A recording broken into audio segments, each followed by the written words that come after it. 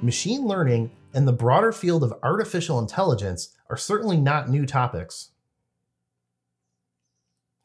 The ideas of artificial intelligence and machines being able to learn go back as far as the groundbreaking work of Alan Turing in the 1930s and 1940s. In modern times, machine learning has seen a resurgence of applications and the development of new methodologies with the advent of big data and data science, where massive volumes of data are requiring new forms of analysis for finding patterns and making sense. Now, one definition of machine learning is a set of data-driven algorithms and techniques that automate the prediction, classification, and clustering of data. One definition of artificial intelligence, or AI, is that artificial intelligence makes it possible for machines to learn from experience, adjust to new inputs, and perform human-like tasks. One thought on the distinction between machine learning and artificial intelligence is that machine learning is a subfield of artificial intelligence. Machine learning tools can be trained on large data sets and apply knowledge to tasks. The spatial aspects of GIS make it a very relevant technology for machine learning. The following illustrates these connections using the ideas of prediction, classification, and clustering as a framework. Data prediction is using known values to estimate unknown values. Many GIS prediction techniques are based on regression analysis, which allows you to model, examine, and explore spatial relationships and can help explain the factors behind observed spatial patterns. Once you model spatial relationships, predictions can be made using regression analysis.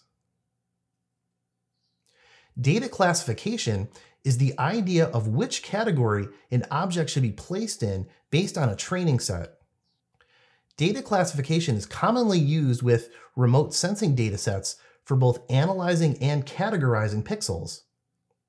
The hands-on GIS laboratory exercise we will do later in these videos will provide you with an opportunity to learn about support vector machine classification in the context of classifying features from disaster imagery. Data clustering groups observations based on similar values or locations. Hotspot analysis is an example of data clustering. Hotspot analysis seeks to find clusters of similar values across space, like seen in this example of finding clusters of conflict events.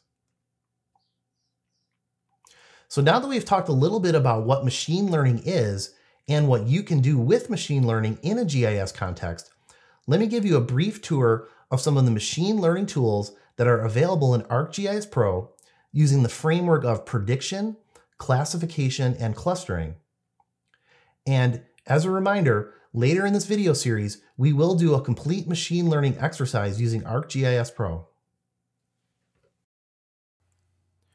So I just want to give you a quick overview of where you can find some of the machine learning tools inside of ArcGIS Pro. And as always, if you find there's something I'm missing or comments you have on other places to find machine learning tools, please leave a comment below in the video.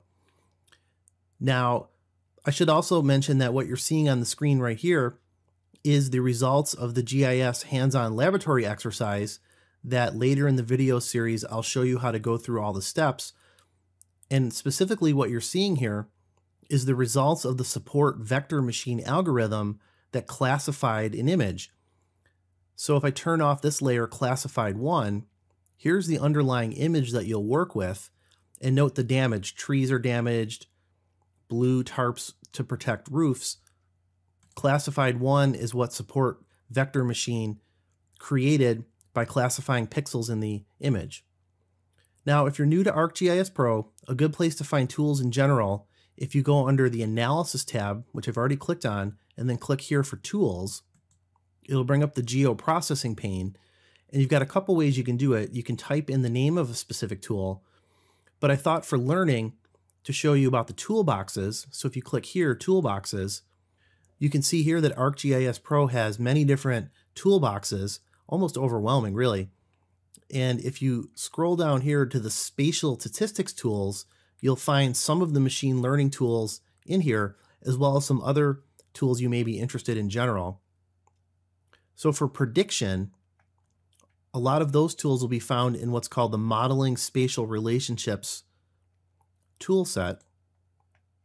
And I encourage you to look in some of these. Here are some of your regression tools, geographically weighted regression, and others.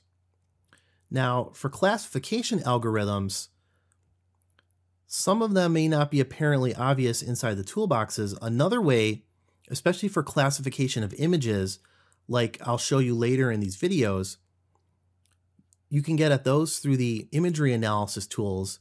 And very quickly, the way you do that is if you click on an image you want to classify, and again, this is something I show you in detail later in these videos how to do this, but right now I'm clicked on a TIFF file.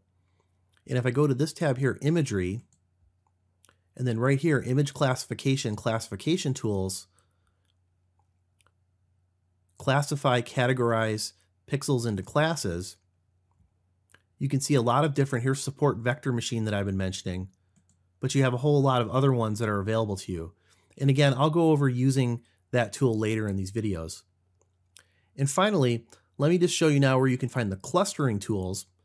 And this is where the well-known hotspot analysis can be found. If I go back over to the geoprocessing tab in the spatial statistics tools, expand that out, you can see I have a tool set here, mapping clusters, and here's hotspot analysis. And you'll also find some clustering tools with kind of different labels under analyzing patterns.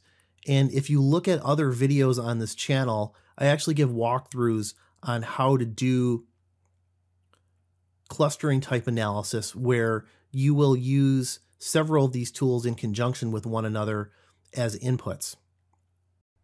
The following are references used for this lecture.